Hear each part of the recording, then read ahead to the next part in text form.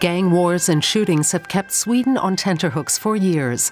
The situation is getting increasingly brutal. Suburbs, which are predominantly home to migrants, are often in focus. Suburbs like Rinkeby, in the north of the capital, Stockholm. Stefan Lindström has a plan for Rinkeby, a bridge to better integrate the residents there. The urban planner commissioned the structure, but the pedestrian and cycle bridge has divided opinion.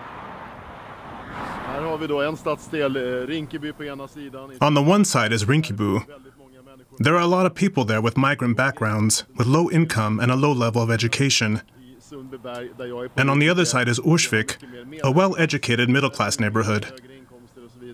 The bridge was built to connect the two areas. Businessman Ali Eren supports it. He thinks the bridge will help integrate his neighborhood, Rinkeby, into the city. He worries about the growing violence and says the state must do more. Bridges alone cannot resolve the situation. Hardly any money is being invested in schools. Instead, more and more are being privatized. And the laws are too lax.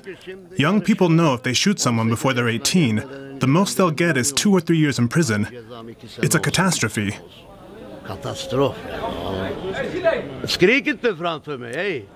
A young man suddenly interrupts our conversation and threatens Eren. But Eren stands his ground.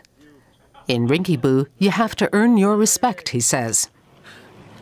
But he's naturally concerned about the increasing gun violence. In January, a boy was shot dead in this sushi bar in the south of Stockholm.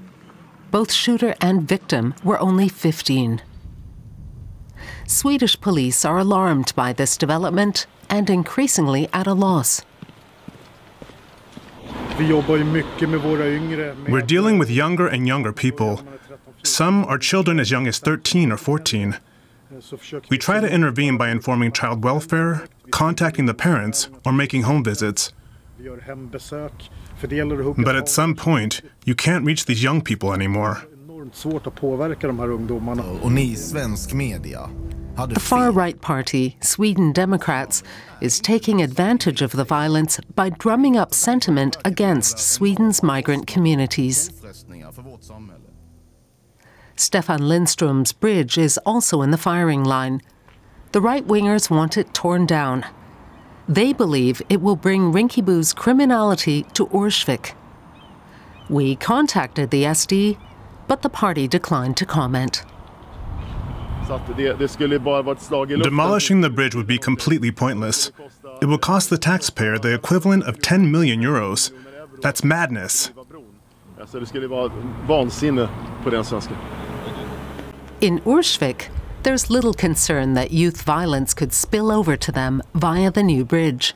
Most people are fairly relaxed about the dispute. The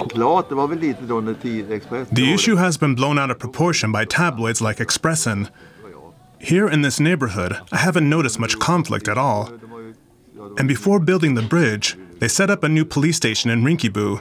Since then, it's been a lot quieter over there. Stefan Lindström is sure the bridge will have a positive effect. He hopes the uproar will die down once the bridge is finally finished. It's just better for social cohesion if people from different backgrounds meet in everyday life, instead of having one district for the poor, one for the middle class, and one for the rich. That doesn't help anyone. In a few weeks, the bridge will open to the public. Then many Rinkeby and Ursvik residents will meet for the first time at the ribbon-cutting ceremony on the bridge.